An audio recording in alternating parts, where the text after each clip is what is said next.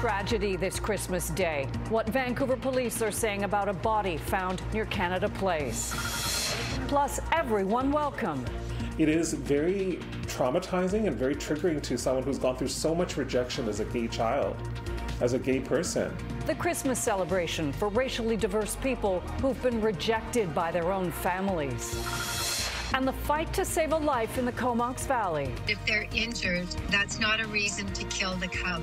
But why it may be too late for this one. You're watching Global BC. This is Global News at 11. Good evening. Thanks for joining us. I'm Colleen Christie. Jordan is off tonight. This Christmas Day has been marred by bad weather that foiled the plans for many people likely hoping to travel home tonight.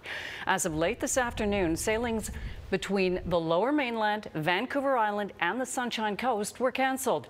High winds simply made conditions too dangerous. A storm delivered gusts of up to 80 kilometers an hour across most of Vancouver Island and the Georgia Strait.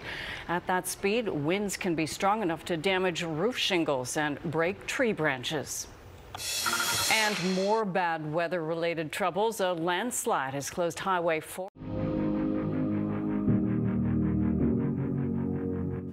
I think now that Christmas is almost over, we can say Happy Boxing Day Eve. Exactly. Yeah. Thank you. That was great. That was great. Thanks for joining us. Wishing you a very Merry Christmas. Good night.